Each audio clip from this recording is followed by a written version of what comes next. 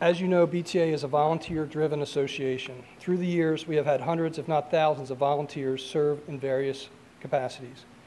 Each year, the national president has the opportunity to recognize one individual who has distinguished him or herself for exemplary service. The association has been presenting these awards since 1962. My presidency ended June 30th. However, I wanted to save this special award until the 2017 BTA National Conference.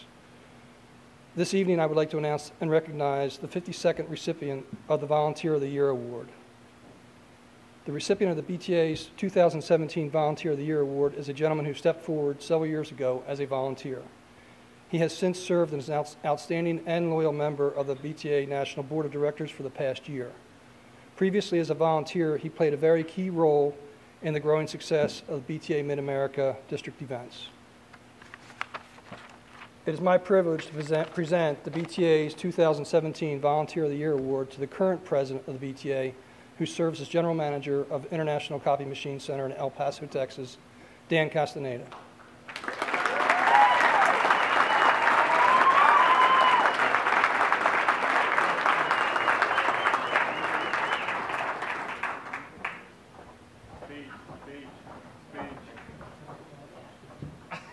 Yeah, this one I have to do in Spanish.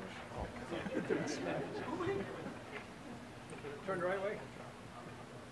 Look the other way. The other way.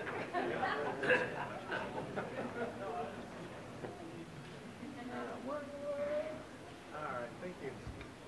Thanks, Rob. Stay here. I don't know what to say. I'm very grateful and very honored. This organization has done a lot for me and the company that I run.